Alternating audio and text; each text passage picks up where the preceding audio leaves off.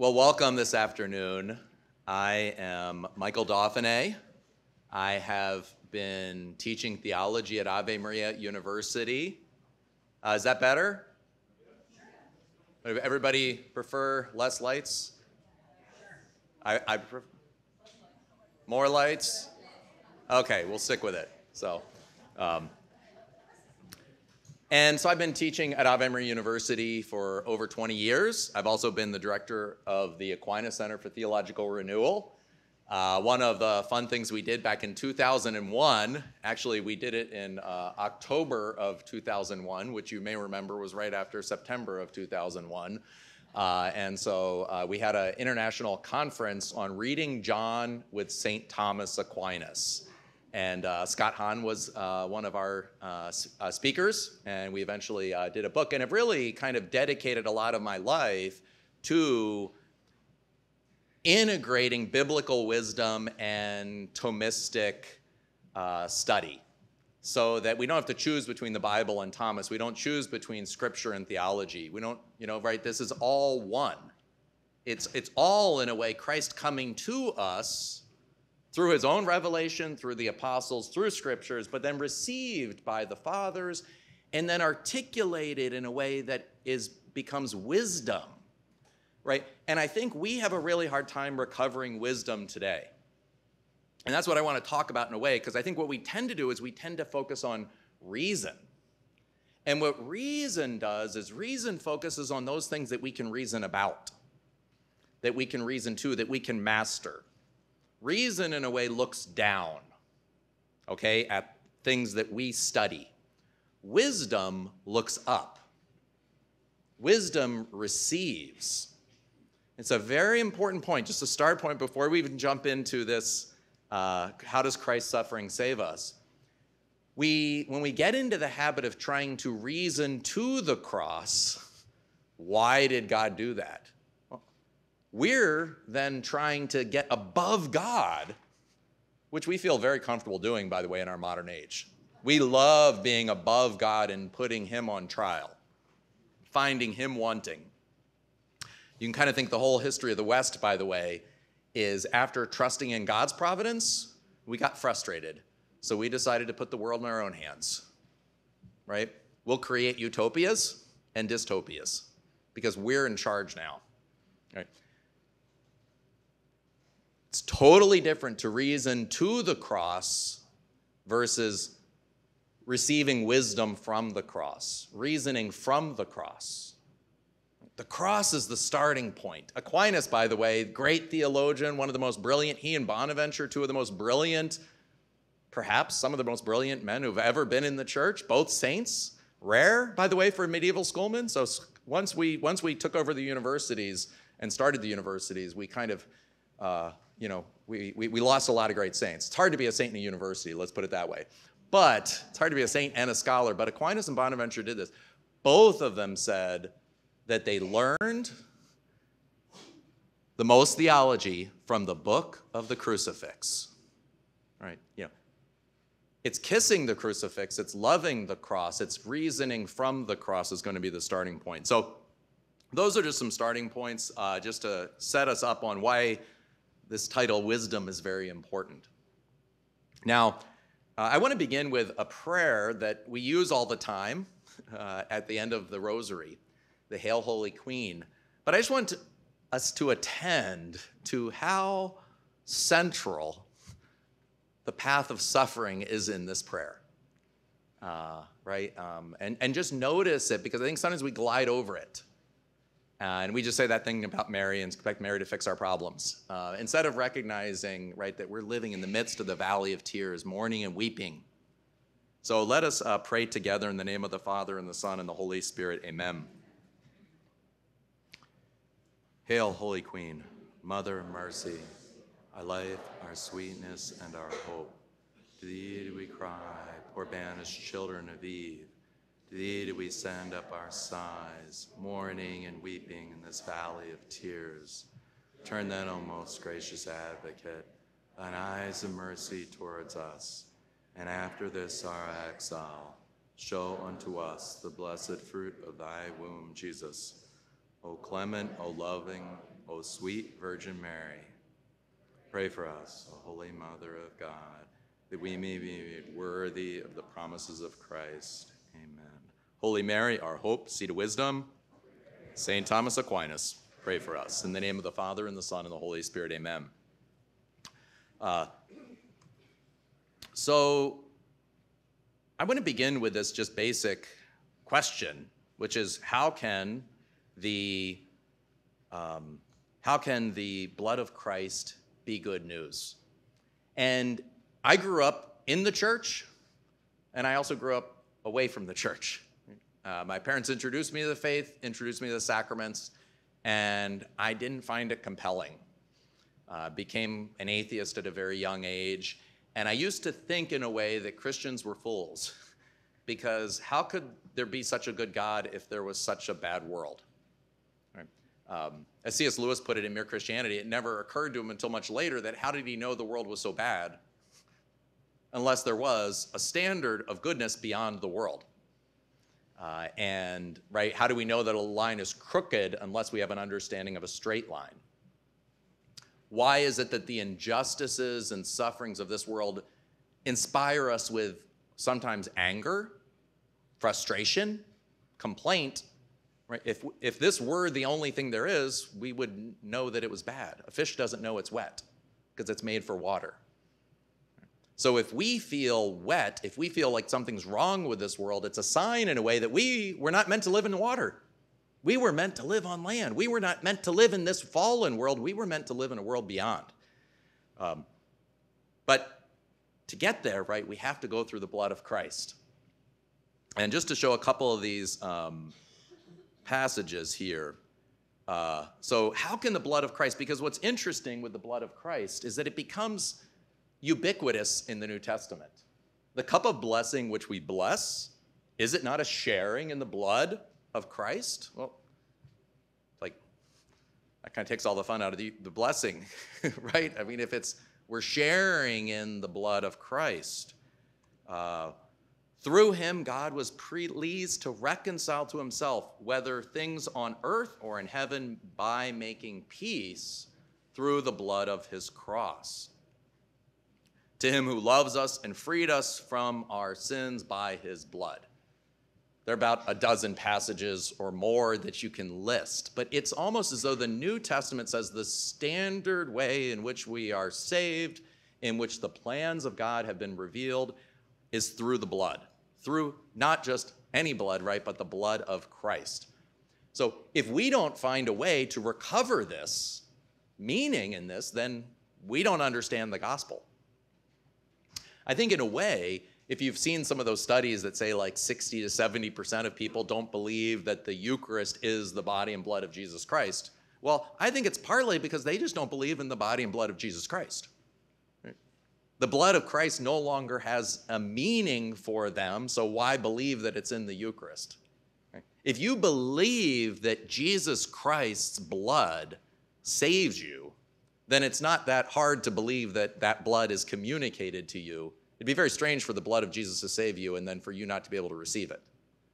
So this is kind of the bigger picture that I think when we recover, we can do it. So I want to look a little bit at why did Jesus suffer? Now, in part, we just begin with, well, Jesus' own words. Be a good place to say. What did he say when he spoke to his apostles? And this is a well-known verse from Luke 24. He said to them, O foolish men, this is on the way to Emmaus. He's appearing to the two disciples. Slow of heart to believe all that the prophets have spoken. Was it not necessary that the Christ should suffer these things and enter into his glory? By the way, we're going to notice there something that always is present in the gospel, which is that it's always the suffering and the glory. We'll talk more about that. Beginning with Moses and the prophets, he interpreted to them all the things, both about his suffering and his glorification in the resurrection. So this is Jesus' own words on why he had to suffer. And then we have Galatians 4. Galatians 4:4-6. It's about two sendings, right? God sent forth his Son. It's a mission. Jesus was on a mission. Aquinas will describe this, by the way, as the missions of the Son and the mission of the Spirit. How do we know about the Trinity? Well, we know about the Trinity because the Father sent his Son on a mission, and the Son sent the Holy Spirit on a mission. From those two missions, we discover then the eternal processions. Augustine does this as well. God sent forth his Son. Remember, what was that mission? Why do you go on a mission? Right? You go on a mission to rescue someone. Right? Fundamentally, all missions, I mean, but in its core idea, it's a search and rescue. There's somebody in distress, somebody who is lost, somebody who is, and then we go on a mission to find them, to rescue them. Christ went on a mission to rescue us. He was born of a woman, born under the law, to redeem those who were under the law, that we might receive adoption as sons. Because you are sons, God has sent the second mission, the Spirit of his Son, into our hearts, crying, Abba, Father. The interesting thing here is the second mission is related to the first mission. The first mission makes the Son present in the world. The second mission is the Spirit of the Son that makes the Son present in the world in us. Right. We're going to talk more explicitly about that, the principle that makes that possible, but I want us to note it here. And these are just the early proclamations of the gospel. Right? This is not in the medieval universities. This is just Paul and Luke, right? And Jesus struggling around the Mediterranean to share the good news. So when we look at Aquinas on salvation, what I want to do again is say is Aquinas pulls together the biblical and patristic revelation, and he helps us to understand it so that we can not, again, reason to it, but we can receive wisdom from it. We can let its reality change the way we think. Now, one of the problems we have is that we're, right, 800 years after Aquinas, right? So we have had a lot of things happen since then, right? We've had the Reformation, the splitting of the church. We've had kind of modernity, this thinking we can do everything by reason. And then we've had postmodernity, which says, well, reason is simply fake. Reason is just power. So we can't really just pick up Aquinas and read without looking at some of the first principles. So I'm going to highlight some of them. Just to give you, I picked 7 kind of steps for today's talk. And the first one is this idea of communion versus competition. We always presuppose that we are in competition with one another. We're in competition with God. Is it grace or free will, right? Is it Christ's human nature or divine nature? Is it me or my parents? We're always in competition with one another, but fundamentally the world is made in communion. The world is made in communion. The fact that I am speaking right now is both 100% my actions and 100% God who is sustaining me. Right? It's 100% both. We're not in competition with one another. We're in communion. Second idea is we're going to look at the notion of perfection and reproduction. Perfection is very strange. Father Charles Sampson, who's also speaking here, wrote his whole dissertation on be perfect as your heavenly Father is perfect. And we were talking about the fact that in Hebrew, the word perfect means to be fully grown. Well, when you're fully grown, what do you get to do? You're mature. What do? You get to reproduce yourself. Well, let's look at how does that, again, impact. You have a world that's in communion, and you have a God who wants to reproduce himself. Wants to make things like himself. Third one is going to be Jesus and his members are ultimately one. Aquinas presupposes this throughout. Because Jesus is one with us, when he has died and has been glorified, Aquinas will even say, where the head went, the members have to go. So when Jesus ascended into heaven, well, we're kind of just stuck. We have to ascend to heaven with him, right? That's the beauty, because he believes that we are genuinely united with him. We're not orphans anymore. That's the good news. So we're going to look at how Jesus' suffering, Aquinas talks about how it perfects the law. Specifically, he even goes through the three parts of the old law that we'll talk about: the ceremonial, the judicial, and the moral. But it not only perfects the law by making us righteous, making us into a holy people.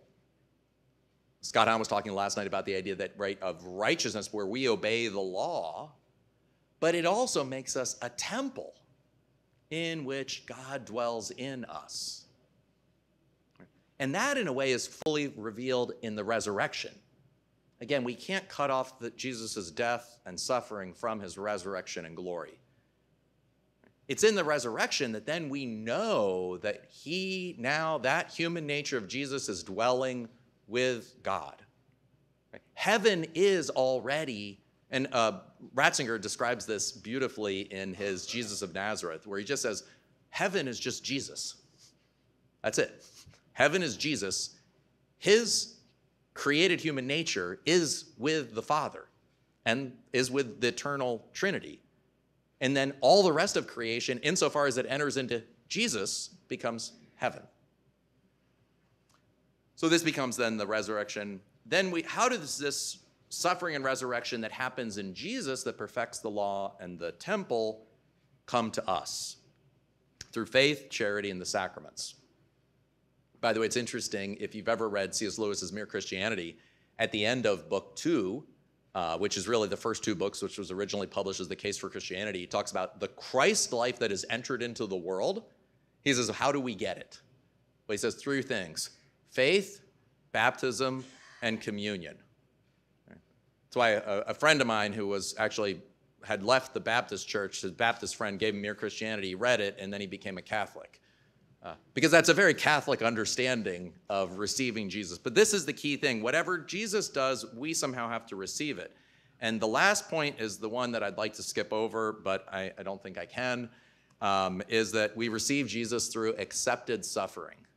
Accepted suffering turns out to be there. And just to give you a little tip in case you fall asleep during the talk, accepted, if you look up the word in the dictionary, it doesn't mean resigned to.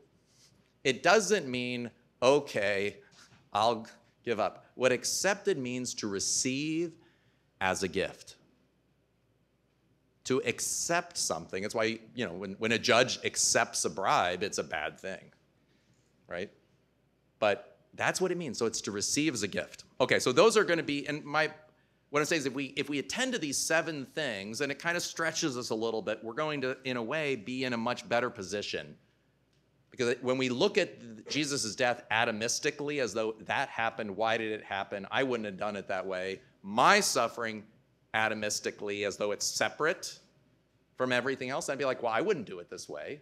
When I look at the suffering of a grandchild, right, the suffering of a loved one, I wouldn't do it this way because we see it all divided. To get to that point, we have to go through this. Okay, so now we'll go through these 7 ideas. Okay, so communion rather than competition. C.S. Lewis, Screwtape Letters, 18. The whole philosophy of hell rests on the recognition of the axiom that one thing is not another thing. To be means to be in competition. In many ways, this view that to be means to be in competition is twofold in its origin. First, it's the notion of pride. Pride says mine. Right? It's the 2-year-old. Mine. No. What does Satan say? Well, basically, mine. No. Non serviam. Right? I want my little kingdom, my little will. I will not be part of yours. So this is an element of pride. But what's another element is that it is also rooted in our contemporary view of the world. If you're familiar with the term empiricism, empiricism is the idea that reason only knows what it can measure and touch. This goes back to Thomas Hobbes, who says that reason is a calculator. It can add and subtract and multiply and divide. That's it. And it multiplies and divides sense impressions of empirical data. Which means everything that I experience only as a part. It's all parts. If you really want to be a little more technical, you can call this nominalism, which means names just name individual things. They don't name natures. We have a hard time understanding human nature today because we look at it as an empirical thing.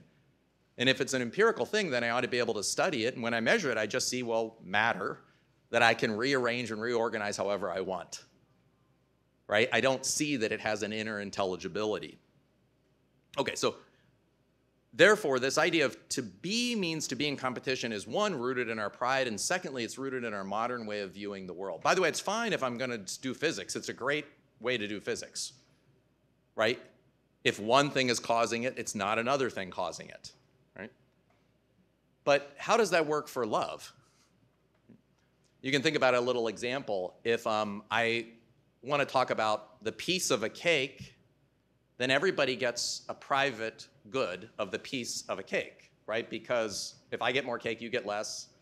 You ever have a family and cake, birthdays, people start fighting over the pieces of the cake, pieces of the pie at Thanksgiving dinner, whatever it is. If I get more piece, you get less piece. Now, if I switch to the piece of the cake, though, P-E-A-C-E, then the more piece I bring, then the more piece you have. Right? Well, in a way, our science is awesome for learning how to divide and manipulate the material universe, which is a blessing, but it's not good at all for seeing things like communion among families, for seeing peace, because peace is a shared good that's not material. Okay? Now, let's just look at Dante. Of course, Lewis loved Dante. What does Dante say in his Paradiso? Think carefully what love is, and you'll see such discord has no place within these rounds, since to be here is to exist in love. So one thing that's interesting is just to notice how Lewis, of course, in writing his Screwtape Letters, is actually quoting Dante without telling you. And the devils, quote, they invert, quote, Dante. Dante says to be in heaven is to be in love. Fundamentally, being is love and communion. Versus, now again, if we see Jesus' death as something from which we are separated and in competition with, it's not really going to save us. And if all of our suffering is in competition, what's the first thing we feel when we suffer? Well, I will feel better if other people are suffering. And is my suffering more or less? Some people will say, well, at least this didn't happen. Usually, by the way, whenever you're talking to somebody who's suffering, whatever you say after at least, just don't do it, right? It's like when you say something and then you say but, just stop. Don't do it. It's just But it's really rooted then in both our fallen nature out of pride, and then also rooted in our modern tendencies to see everything as parts. So just to give you a little example about this, what's a bee? Okay, does a bee exist? Yes. But does a bee exist? What I would want to suggest is a bee is an abstraction. A bee never exists. We're so used to thinking about a bee that maybe you could imagine in a textbook. I could study it, but what do bees exist in? They exist in a broader environment. They exist as part of a whole. They exist as part of a larger communion. You're never going to have one bee. It has to be part of a hive. You need to have flowers. You notice they're all working together with the flower. With no flower, no bees. So to have bees, you need flowers. You also need water. You also need warmth. You also need oxygen. You need carbon dioxide. You need dirt. You need sun. You need, God. You need the first cause bringing all the other causes into being. But we think it's normal to talk about a bee, which is fine. But we got to remember, when we do that, we're abstracting apart from a larger whole. So I really want us to kind of get, because once we begin to get that idea, we're going to begin to recover this kind of classical notion that came from Plato and Aristotle, was received in the biblical revelation of creation, and then Aquinas pulls together. So again, we want to see in competition of all parts with one another. They're just parts. Whereas if we're in communion, then all things create together. The word universe means a turning to one, a turning around one. So a universe means that the whole is everything, and then the creator of the universe and everything else is part of it. We belong to a larger whole. We are not individuals, right? We are members of families, members of communities, right? Yes, we have individual dignity, but as parts of a larger whole. Okay, next key principle. Perfection is reproduction. Perfection, in a way, means maturity, the capacity to reproduce. Aquinas, well, you may know Aristotle. Aristotle wrote a commentary. He wrote a book on meteorology because, well, he was also a biologist and a scientist. And Aquinas wrote a commentary on Aristotle's meteorology. And so he asked, what happens when things become ripe? It's an interesting question because they're thinking about the created world as living and moving, right? Not just a bunny that I'm going to dissect on a stage, but a bunny doing bunny things, making more bunnies, right? That's what they're thinking about when they're thinking about living natures. So they talk about ripening as perfect when the seeds in the fruit are able to reproduce the fruit in which they are found. Everything that lives has a kind of perfection because it's able to pass on the life that it has received. By the way, if you just step back for a minute and you think about what does this mean if you're a human being? Your fundamental purpose is to receive life and pass it on. Like you don't have to cure cancer, you don't have to solve climate change, you don't have to solve you don't have to solve nuclear warheads or, the arms race. All you have to do is receive life and pass it on, right? You can do that spiritually, morally, physically. You can do it in all sorts of different ways in which we receive life and pass it on. You're much less anxious if you feel like you've lived a good life because you received a little life and passed it on to a few people. And I don't mean just, through your progeny, but just through love. That's all it really takes. For in all other cases as well, this is what we mean by perfect. Well, if perfection is reproduction, then this Rublev's work on the Trinity, De Potentia, on the power of God. Is there generative power or fatherhood in God? And according to the philosopher, that's Aristotle, a thing is perfect when it is able to produce its like. Again, perfection means reproduction. Again, be perfect as your heavenly Father is perfect means God became perfect he's perfect by producing a son, and then he's perfect by creating a world that's going to imitate him. We become perfect by, of course, sharing the life we've received from God with others. So God the Father is therefore perfect when he can produce his like and beget a son. This is very important, by the way, because what it's going to mean is that why did Jesus die on the cross?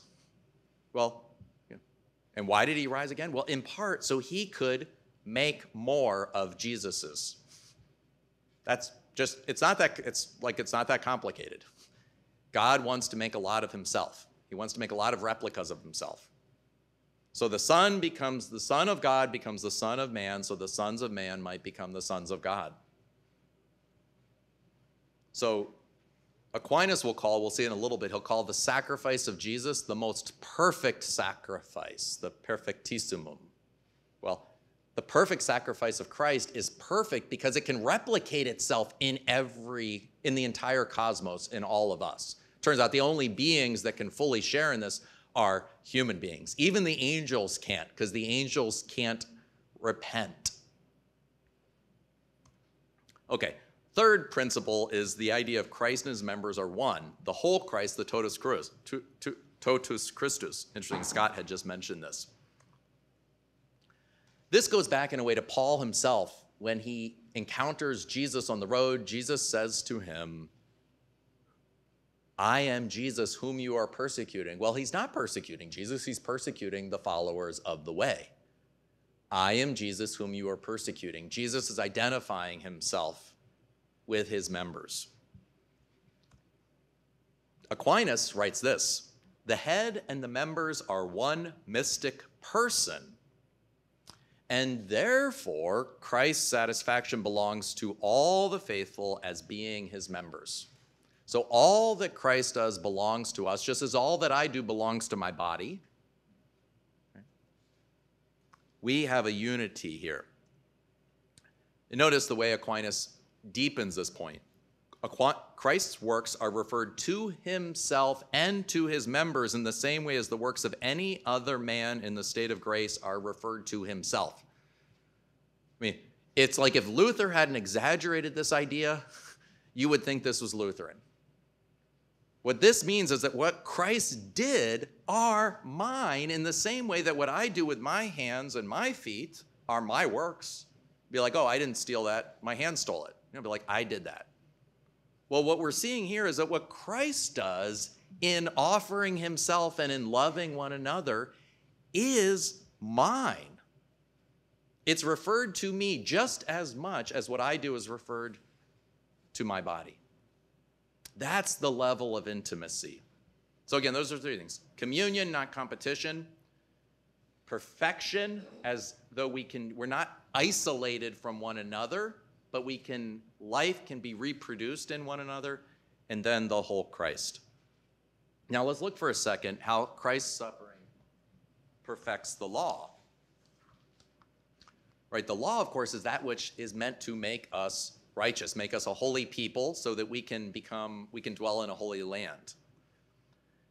Romans 5:8, as one man's trespass led to the condemnation for all men, so one man's acts of righteousness leads to the acquittal and life for all men.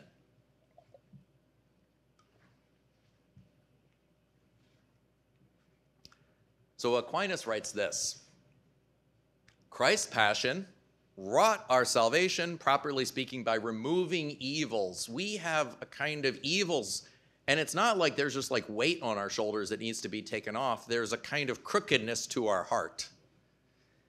Aquinas will say one time that one of the punishments of sin is its pleasure. Just think the pleasure we feel when we judge someone harshly. Maybe we feel like we have power. We don't feel like we have any power, but then all of a sudden when I get really angry at somebody else, I have the illusion that I have power over them. So it's very hard not to hate. Perfects the law by removing evils, but the resurrection also wrought salvation as the beginning and exemplar of all good things. And again, that's going to be the perfection of the temple. So let's look, how does he perfect the law? Well, Aquinas says this: when John at the end of, or Jesus at the end of John says, it is consummated, it is finished. He says it's understood that by this suffering, Christ fulfilled, by the way, you can use the same word, he perfected all the precepts of the old law. And we're going to see that there are three main kinds of precepts: the ceremonial, that by which we worship God; the judicial, that by which we relate properly to one another; and the moral, that by which we love God and neighbor. It's interesting, when he speaks about the judicial order here, I want to quote this for a second. He says, the judicial order is based upon making compensation to those who have suffered wrong. Making compensation to those who have suffered wrong. This is very important. We tend to think about when God is judge, or when we go to a judge, like do any of you want to go to a judge? No. Like, we all have a basic idea, I don't want to go to the judge.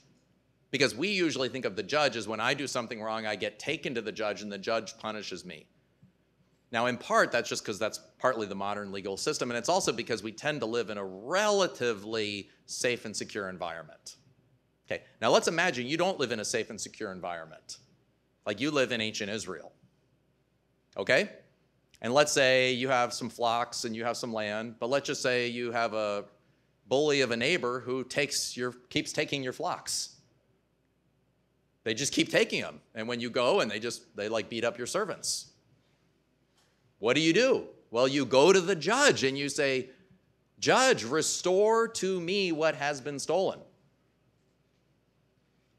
My neighbor keeps stealing my sheep. And then the judge, who is more powerful but also wise and meant to instill order, tells the other person, you have to give them the sheep back. So you want God to judge. It's very interesting. The creed says Christ will come to judge the living and the dead. Usually we're like, eh. But no, we should be excited because you know what? We've had our identity stolen. Right? We've had our identity as children of God stolen by the devil. And Christ wants to give it back to us. And worse than that, we were complicit. We were like Esau, who sold his birthright for a bowl of porridge. And we were like the prodigal son who took our inheritance on our own egos. So this idea, it makes compensation to those who have suffered wrong. So the judicial precepts are meant then to restore. So one of the things we're going to see is what's Christ going to do? He's going to restore to us what we lost. Okay, so let's look at a few of these. And again, remembering that all that happens here is something that we're in communion with it. It's perfect. So whatever Christ does when he perfects the ceremonial law, he doesn't end it. He makes it now powerful to reproduce itself. He takes the circumcision of the Old Testament and he turns it into baptism. He takes Passover of the Old Testament and he turns it into the Eucharist. What do baptism and Eucharist do? They make more little Christs. He just keeps making more of himself. He loves himself so much. He just wants to make us all like him. Now, just so we understand, these three parts are not three parts. They're really one whole. What we have here is I wasn't able to get it in the right order, sorry. Anyway, so now we have it. The moral is fundamentally love of God and love of neighbor. It's the 10 commandments. The first 3, love of God. The second 7, love of neighbor as oneself. All the ceremonial precepts of the Old Testament are specifications of how to love God, and all the judicial precepts are specifications of how to love neighbor. This is why in the New Testament, Aquinas goes through in his theology of the old law and the new law, he can show that the moral law never changes. The ceremonial precepts change, but those were just specifications for a given time. That's why, in a way, we follow the Decalogue, but not all the laws of animal sacrifices. This is so obvious to us, I think, as Catholics that we don't even understand it. But every now and then you run into people that are really confused by why do we follow one thing in the Old Testament and not another? Right? Why Paul can say that love is the fulfillment of the law in Romans? Well, because all of the precepts were meant to help us love God and love neighbor. So they are fulfilled in Jesus Christ. Okay, so now let's jump into the ceremonial precepts. Now remember, the ceremonial precepts are above all, say, the animal sacrifices, those sorts of things. How does Christ perfect them? Well, in Hebrews, we see that he offered for all, not all, but for all time, a single sacrifice for sins. He sat down at the right. So Christ offers a sacrifice. Sometimes we have this language, by the way, the sacrifice of the Mass. Right? It's not accidental that Protestants want to call typically their activity on Sundays of worship, right? Worship or service. No, it's a sacrifice because Christ offered a sacrifice, because Christ wasn't inventing a new religion, but he was completing and perfecting the Israelite religion. Now, the passion of Christ, Aquinas will call it a most perfect sacrifice. I said perfectissimum. It's so perfect. And again, it's so perfect, we might like a less perfect sacrifice, by the way. Because this perfect sacrifice will be reproduced in us. So who offers the sacrifice? That's the first thing. Well, Christ offers the sacrifice. Of course, it was because of the people that hated him, who killed him on the cross. Judas, the high priests, the soldiers, Pontius Pilate. But it was his own that was the sacrifice of one suffering out of charity. Hence it is said that Christ offered this sacrifice, not the executioners.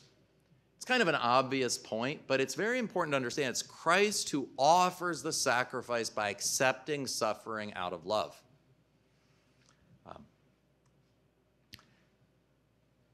So I want to go back there.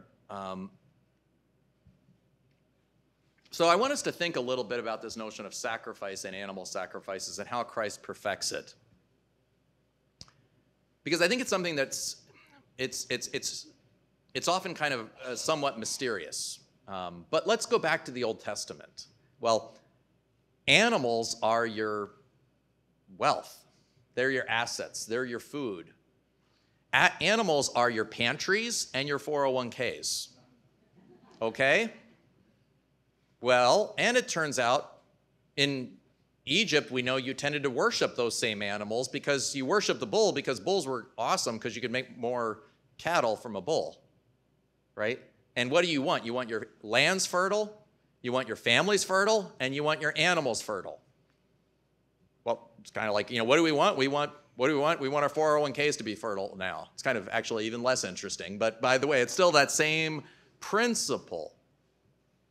So what God does is say, no, I want you to sacrifice those things that other nations worship. So sacrifice the rams and the bulls. Sacrifice them. One, because you're inclined to worship them. Secondly, because, you're inclined to worship them because they're your possessions. Possess me and don't be possessed by your possessions. Be a people that are mine. Let me possess you when you let go of your possessions. Now let's think a little bit about this notion of sacrifice. Okay, I can give money to God. I could give an animal to God. And in a lot of ways, when I give things to God, I'm kind of somewhat expecting things in return.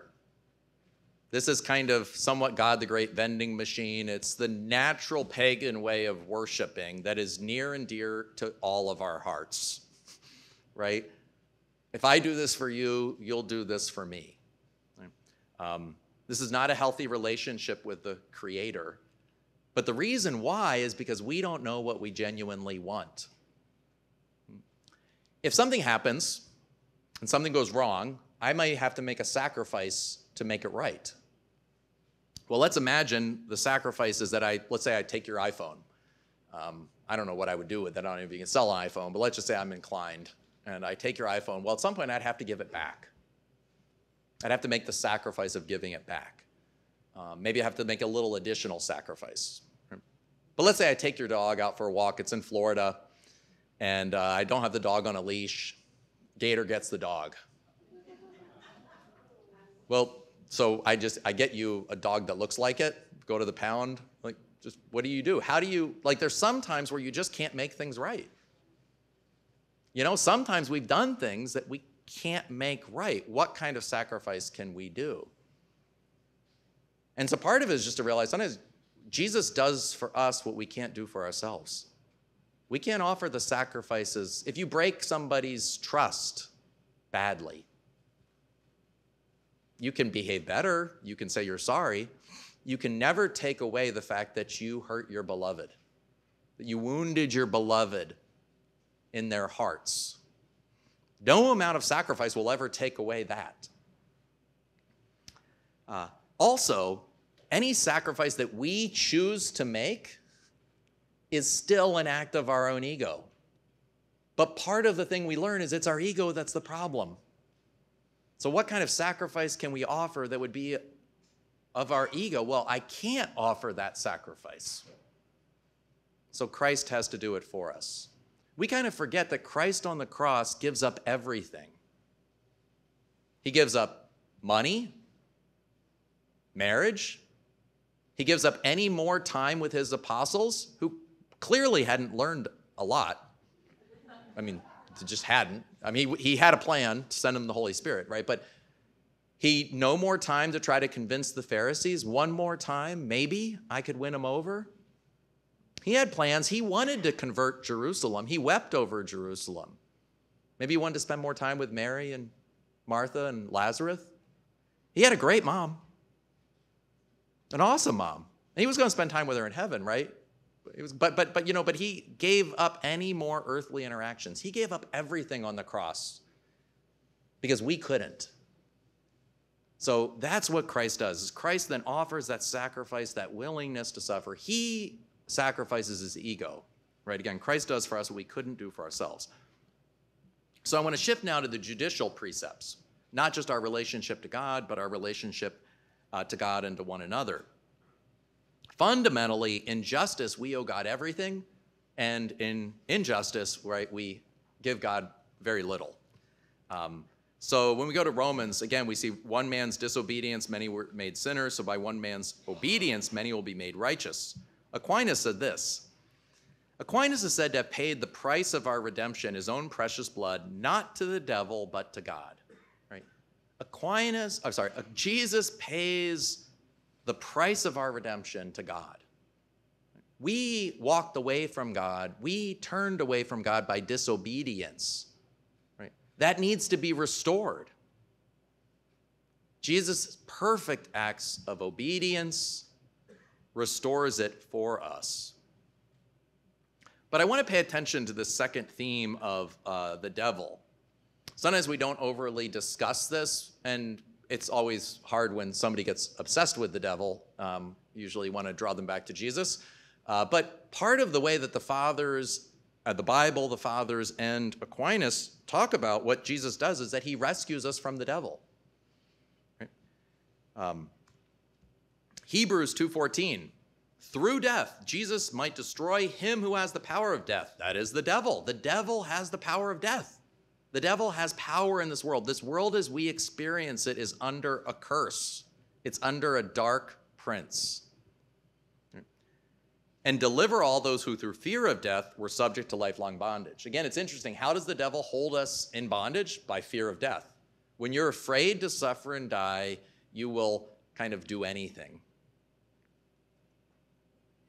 Christ's passion, Aquinas writes, delivered us from the devil, inasmuch as Christ's passion, the devil exceeded the limit of his power assigned to him by God by conspiring to bring about Christ's death, who being sinless did not deserve to die.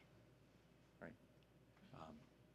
The basic idea here is that the devil has some kind of just claim on the death of the unjust. The wages of sin are death, and therefore the devil has a claim to the death of sinners. But God tricks the devil by looking like a sinner, by looking weak, by going up on the cross. And then when the devil kills Christ on the cross, who is innocent, he loses his power over everyone else.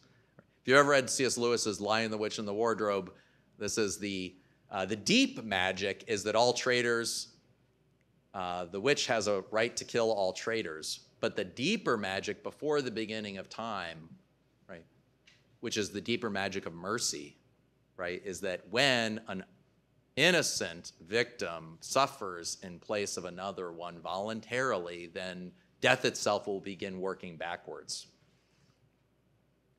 So this is a key principle. And if you ever listen to Father John Riccardo, I recently had a chance to interview him on the podcast, and he just does an amazing job of capturing this idea that we're not redeemed, we're rescued. And he says sometimes we have a problem with redeeming because the only time we use redeeming is when we redeem a coupon. But we understand what it means to be rescued. And he uses the example, by the way, of Jesus as a stealth predator, right? Alligators, other ones. How do they hunt? They lie still. They camouflage themselves, and then they wait. How does Jesus hunt the devil? He lies still on the cross, and he waits for the devil, right, to exercise his power. But when he does, he loses all of his power. And this is mentioned a lot by Athanasius, Augustine, Ephraim. It's very present in the fathers. So that's that idea that we are rescued. So I want to look now at the perfection of the moral precepts, which is really one of charity. Go to John 15. Greater love has no man than this, than a man lay down his life for his friends. Jesus fundamentally shows an infinite amount of love by dying for us. Romans 5:8.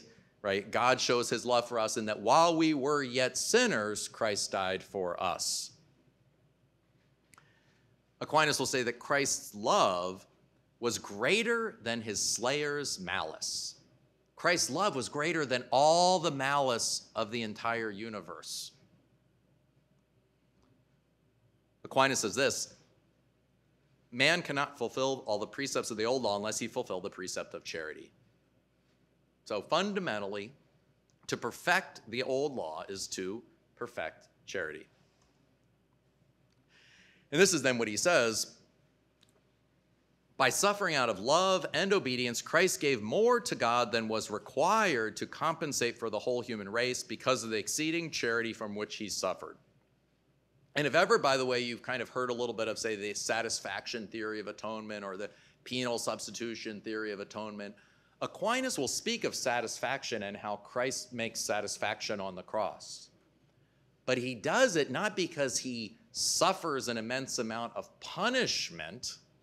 He does it because he suffers out of an infinite amount of charity. It's the charity of Christ on the cross that makes satisfaction, that restores us in love of God. So now let's shift to this idea of the resurrection as perfecting the temple. One thing I want to really highlight is it's always the suffering and the resurrection. It's one perfect whole Christ. You can see this, by the way, in part if you go to even things like the mysteries of the Rosary, right? You know, we do the joyful, we do the sorrowful, and then we do the glorious. We do the luminous too, right? But, you know, we don't just do the sorrowful. You can't understand the sorrowful without understanding the glorious. The Triduum. We need Holy Thursday, Good Friday, and Easter, the Easter Vigil, Easter Sunday. It's one liturgy. It's one whole that because we live in time, we have to experience in parts. Because I can only think of one idea at a time, I have to think of the death and then think of the resurrection. I have to think of the Son and then the Father and then the Holy Spirit. But I have to remember, they are all one. The death and the resurrection are one mission by which Christ saves us. So let's go on again. No resurrection, no cross. There's no meaningful cross without the resurrection. Acts 3, you killed the author of life, whom God raised from the dead. That's what we are witnesses of. Again, in Acts, we bring you the good news that what God has promised to our fathers, he has fulfilled to us, his children, by raising Jesus. Through this, man, forgiveness of sins is proclaimed to you. So the apostles went around preaching the resurrection of Jesus from the dead. They never denied the death, but they preached the resurrection. Romans 10:9, if you confess with your lips that Jesus is Lord and believe in your heart that God raised him from the dead, you will be saved. So we can't separate this question of Jesus' suffering from his resurrection. Here is Jesus appearing to the apostles. By the way, for those who are, like that other verse from 1 Corinthians 2, at least I thought I'd throw it in here. Paul says, I decided to know nothing among you except Jesus Christ and him crucified. Well, what about that, Dr. Dauphinais? That sounds like he just talks about the crucifixion. Well, it's interesting. Paul also in 1 Corinthians 15 gives the best defense of the resurrection. He actually says, I delivered what I received. Christ died for our sins and was raised on the third day in accordance with the scriptures. So not only did he die in accordance with the scriptures, but he rose in accordance with the scriptures. And he appeared to Peter and to the 12. Now he says, and if Christ is preached as raised from the dead, so even when Paul says, I knew nothing but Christ crucified, he fundamentally says, I preach Christ resurrected from the dead. We need to, again, restore it to a whole, not to let it be parts. Okay, now let's consider not only the resurrection, but the ascension. This is Aquinas does this. Here you have St. Stephen being stoned. But what does he do when he looks up? He sees Jesus, this fundamental core memory of the church. He looks up and he sees Jesus at the right hand of the Father, where Jesus said he would come, at the right hand of the Father, fulfilling Daniel. So he gazed full of the Holy Spirit. He saw Jesus standing at the right hand of God. So we don't just remember Jesus on the cross or just remember the resurrected Jesus. We remember Jesus at the right hand of the Father. Of course, what did Jesus do on his way to heaven? Well, let's remember in 1 Peter, he went and preached to the spirits in prison. And here's an image I really want us to think about. Whenever we think about Jesus' suffering and we think about Jesus' rescuing us, I want us to remember these icons and images of Jesus going down with two big, strong hands and pulling up Adam and Eve. Whenever you introduce the Genesis story to children or to high schoolers or in a parish or an RSA or something, people are always like, if only they hadn't done it. Why didn't God do something? Why didn't God do something? It's like he did. He's done everything. He's already got Adam and Eve taken care of, right? See this image here. Pulling up Adam and Eve, right? Our first mother, our first father, and all the rest of those who formerly didn't obey, those who were sinners. But through Christ's mercy, they were willing to turn. Here we have another image of Jesus pulling up Adam and Eve. This is, by the way, on a church in Steubenville from the 14th century. So you can't quite see it here, but Jesus is actually standing on Satan. Satan is tied up in knots right underneath it, which is pretty cool. Because, again, he fell for the trick. So in a way, why did Jesus suffer? To rescue Adam and Eve, to rescue us. This is the image. And in a way, if we're dead, how is Jesus going to get us other than being dead? I mean, if we're in sin, how is Jesus going to get us then to kind of go into the effects of sin? So this is a strong point. And then what does Aquinas say about the resurrection unto glory? It says Christ's resurrection is the cause of ours. Because remember, just as though his suffering becomes ours, his resurrection becomes ours.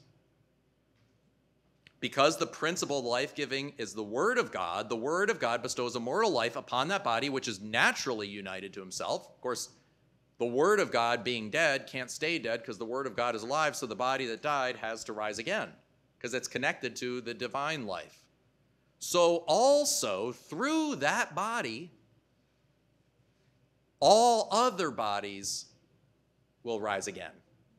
So why did Jesus suffer? So that he could capture my suffering body in suffering and death so he can rise it again. This, by the way, thinking about Christ, if you know much about Aquinas as, say, the proofs for God's existence, you may know the understanding of the first cause. God is not just the first, but he's really the primary cause. He's the prima causa. Well, he's not just the first cause of our being, he's the first cause of our resurrection. Right? He's the first cause of our natural life, but he's the first cause of our resurrection in Jesus Christ. So by his ascension, he prepared the way for our ascent into heaven. Since he is our head, the members must follow where the head has gone. Again, if we genuinely believe in communion and perfection and the whole Christ, right, then this is just logically follows. See how important it is to set aside some of kind of our empirical, individualistic, isolating mindsets. And the ascension and Pentecost, the key idea here, I'm going to go over this kind of quickly, but again, Christ's ascension is the cause of our ascension. And within this, then, he sends the Holy Spirit. So why did Christ die? So that he could send the Spirit of his Son into our hearts so we could cry, Abba, Father. And it's just interesting here the way he describes the Holy Spirit as the primum donum, the first gift, means it's also then the cause of every other gift. So how then does Christ enter into us? First, with faith. He says those who commune, we communicate, we share in, we are in communion with his passion by faith and charity in the sacraments. Through the gate of heaven's kingdom is thrown open to us through Christ's passion. Right? So Christ's passion and resurrection open up heaven for us. We receive them by faith and charity in the sacraments. If we just look at baptism here for a minute, we can see the perfect Son reproduces his likeness. That's what we become. We become sons of God in baptism. When Aquinas comments on Romans 8:28 that he might be the firstborn among many brothers, he says this, well, in John it says he's the only begotten. How can he be the only begotten but also the firstborn? Well, he's the only begotten by nature so that he can become the firstborn in us. The Son of God willed to communicate to others conformity to his sonship, so that he would not only be the Son, but also be the firstborn. Because remember, to be perfect is to communicate your like. The whole Christ and the members, again through baptism, this is what Aquinas says. The passion of Christ is communicated. And remember, using that word communion, it's shared in to every baptized person so that he is healed just as if he himself had suffered and died. Do you feel that forgiven? You know, Teresa Lisieux said this beautiful thing where she said once that she wished that she had committed every sin possible so that she would know how much God's mercy was, right? You know, she didn't actually say do it, of course, which is why she's a saint. But this idea that do I believe that Jesus' suffering, death on the cross was a perfect sacrifice? Yes, kind of. Do I believe that that is in me just as if I had offered that sacrifice? No. Because I have a hard time receiving this truth. But that's what Aquinas is telling us. That the love with which, right, in Romans 5:5, the love of God has been poured into our hearts by the Holy Spirit. We no longer live with the ego love. We now live with the love of the Holy Spirit in us. So that I am healed by baptism as if I had suffered and died with perfect charity.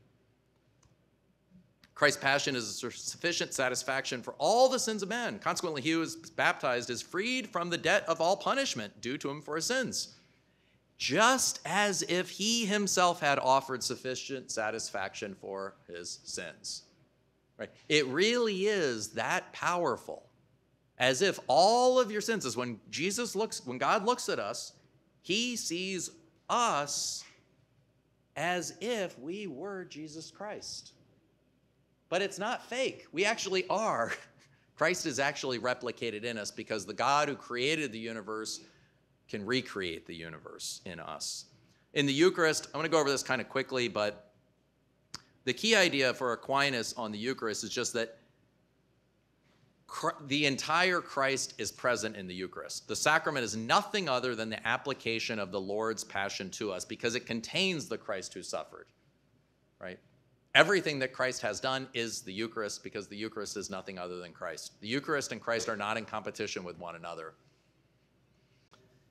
The destruction of death, which Christ accomplished by his death, and the resurrection to life, which he accomplished by his resurrection. Again, Aquinas holds them both. He says both of those are effects of the sacrament. So how do you get connected to the death and resurrection of Jesus? Through the Eucharist. How do I get rid of my ego-driven, I need a blood transfusion? And I get one. So this is when he says the Eucharist is the most perfect sacrament of our Lord's Passion. I just want us to think about that. Perfect sacrament because it contains Christ crucified, and what does it do? It replicates Christ crucified in us. But that also means when the Father looks at us, he sees us on the cross. The Catechism says, I think it's in 617, that Jesus saw each one of us and loved us on the cross. We thought he was going to love us at a distance, but as Father spoke about it, he overcame that distance and he brings us right with him onto the cross. So the Eucharist then becomes the sacrament of the Lord, Christ's passion, as man then is made perfect in union with Christ who suffered. Christ is the perfect sacrifice. He's the perfect sacrament, and then he makes us perfect through the Eucharist. And it's an act of divine friendship by which Jesus keeps company with us, as Aquinas puts it. So now I want to turn to the final section on accepted suffering. Lewis's Problem of Pain has a famous quote. God whispers to us in our pleasures, speaks to us in our consciences, but shouts to us in our pains. It is his megaphone to rouse a deaf world. But what I want to point out is that it can only become a megaphone to rouse a deaf world if we also remember what he mentions at the beginning, that the Son of God suffered unto death, not that men might not suffer, but that their sufferings might be like his. This is the powerful understanding. For those who are interested, I think there's a distinction that Lewis makes in The Problem of Pain that really gets at a Thomistic understanding of creation, fall, and redemption, but I love the way he does it. He just says this: in the fallen and partially redeemed universe, we distinguish 4 levels of suffering and God. Because it's always hard. So is God turning the screws on us? Right? It's hard to figure this out. But he says this: there is the simple good descending from God. God is good, and he can only create good. There is the simple evil produced by rebellious creatures. There is the exploitation of that evil by God for his redemptive purpose. God is never causing evil. He's never the direct cause of suffering. The complex good to which accepted suffering and repented sin contribute. So it's the complex good to which accepted suffering and repented sin contribute. So there, at least for me and for a lot of students I've worked with, it's not that we're going to be able to see from God's perspective how all this works out. St. Josemaria Escriva one time described that if you see a beautiful tapestry from the front, it's beautiful, but behind it's full of knots. And we live behind. We live in the valley of tears in which we see knots and things that are cut off and pain and suffering. But all of that is somehow being woven together to create a beautiful work that will be manifested in the resurrection. But how do we do this? The complex good we're going to get is through accepted suffering and repented sin. Now, Maurice Baring, who was a convert to the Catholic Church and a friend of G.K. Chesterton and Hilaire Belloc, wrote a story called Darby and Joan. And in it, he says this: one has to accept sorrow for it to be of any healing power. That is the most difficult thing in the world. A priest once said to me, when you understand what accepted sorrow means, you will understand everything. It is the secret of life. And I want to make a suggestion here that you may have heard St. Michael the Archangel says, servium, I will serve. And the devil says, non servium, I will not serve. I would want to suggest in a way, the devil not only says non servium, but says non patium, I will not suffer. And I think our modern age is an age that doesn't want to suffer. When something suffers, we want to blame someone because we believe if only we could create a world without suffering. We're this close. We're not, but we think we're like almost overcoming death. We're almost overcoming crime. Just give us a little more time and we can fix the world, right? But it's because we're so afraid of suffering that we just say, no, I will not suffer. I will not accept a world in which this kind of suffering occurs, right? Now, there's a little bit of that in all of us. You know, it just usually takes a long time to come out. And God will sometimes find the suffering we need to pull it out of us.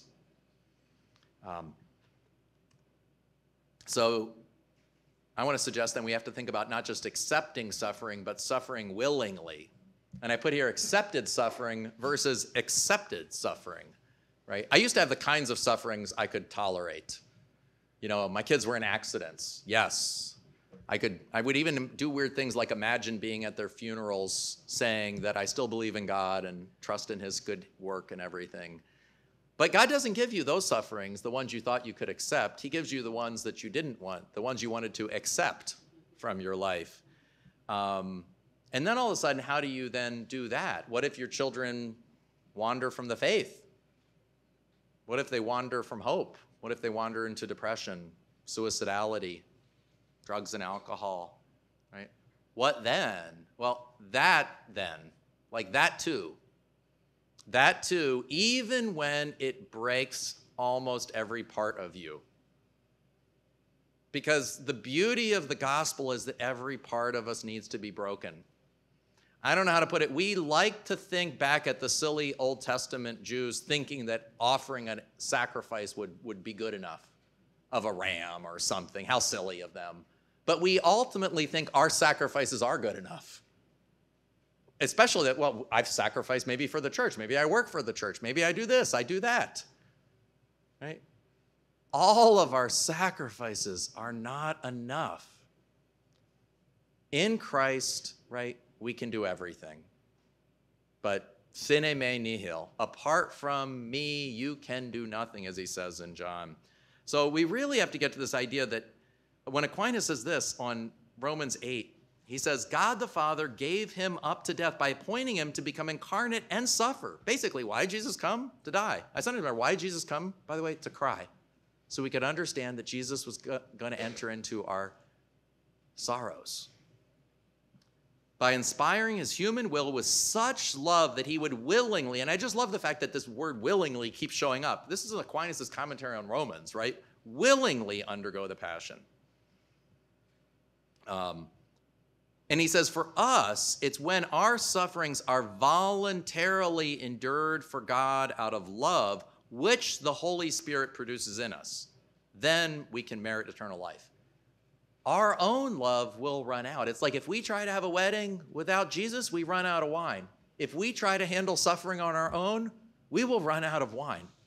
If we try, we will run out of love. Suffering will empty the love out of us. No matter how much love you have, suffering will empty it.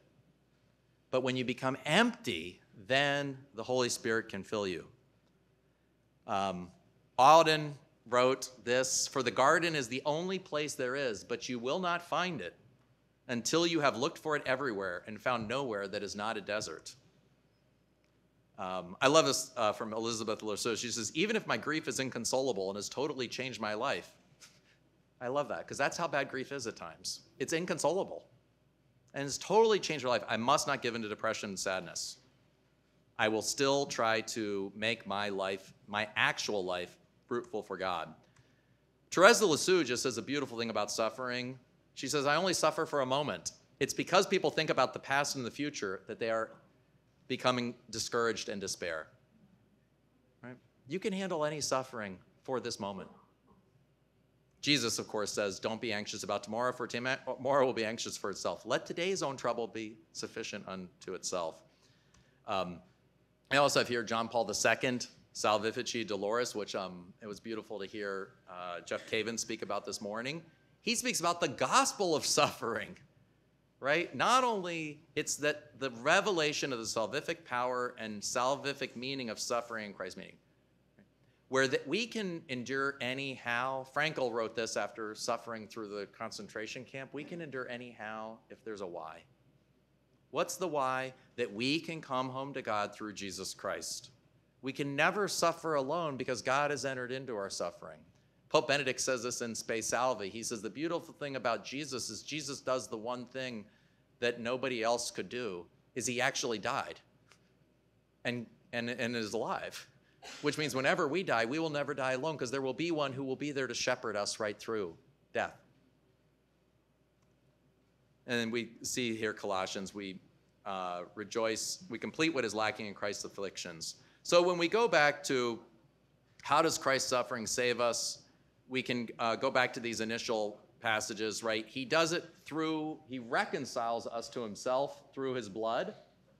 It was necessary that Christ should suffer and die. God sent his Son, and he sent the Holy Spirit into our hearts so that we could cry, Abba, Father, and become sons of God. When we go back to these final 7 points, I want us just to remember, we have to resist the idea that we are in competition with one another. The competition that we feel with our neighbor is from our sins. Solzhenitsyn once said, right, that the battle between good and evil lies in the heart of each person. That's why we're in competition, not because the world is built that way. It's because we've messed it up, and God wants to restore us to communion. We want to allow God to be perfect, and God, therefore, wants to replicate himself in us. Unites us to Christ as one mystic person. Christ's suffering out of love perfects the old law in the ceremonial and the judicial and the moral. By the way, of course, then what does Christ do in the new covenant is we have sacraments, which are the new ways of loving God, and then moral teachings, which are the specified ways of loving neighbor. He rescues us and makes us his temple. So much so, I was reading the other day this beautiful, it was anyway, 20th century Thomist, but he was talking about the idea that we think about Jesus wanting to be in the tabernacle to be with us. But Jesus doesn't, in a way, want to be. Jesus is in the tabernacle because he wants to be in us. I mean, like he's present in the Eucharist so we can receive him. So the tabernacle, in a way, is kind of like the way station where he's waiting until he can dwell in us. That's how intimate he wants to be in us. We receive his mission through faith, right? Through submitting and sacrificing our own opinions to the truth of faith as revealed to us, and through the sacraments of baptism and the Eucharist. And then finally, we receive it through accepted suffering. We allow Christ to be replicated in us. We allow our egos to surrender and die. I heard one time this idea that when we bear unbearable suffering in a way that is more than we can bear, that's when we begin to see as God sees and love as God loves. And that's when the death and resurrection of Jesus Christ is present in us, and that we can genuinely cry out, Abba, Father. So thank you very much for being with me this afternoon.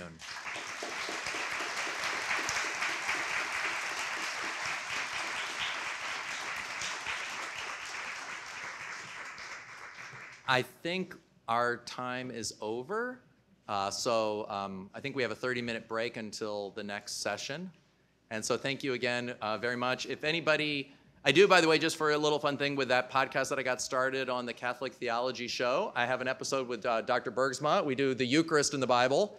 I have an episode with Scott Hahn where we do his whole book and his talk that he did last night on holiness, and a lot of other wonderful things. So if you'd be interested in hearing more or help supporting that and sharing that and listening that, I'd be ever appreciative. There's also lots of, it's one of the few podcasts where you can listen to a lot of Aquinas and a lot of C.S. Lewis all at the same time. So anyway, thanks again.